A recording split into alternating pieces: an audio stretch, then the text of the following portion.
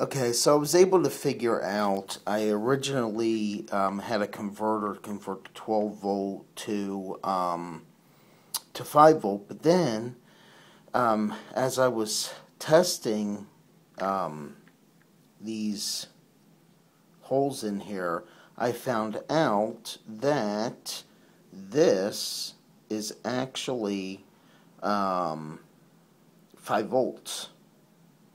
Those two, there's ground and then there's 5 volts right there. So what I'm going to do is I'm going to run a wire.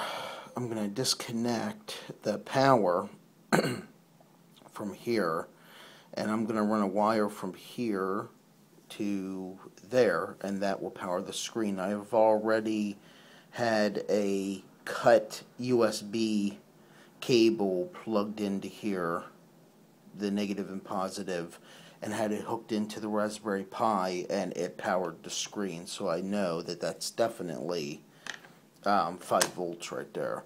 So I'm just gonna clip the end there and just have it run to there. And I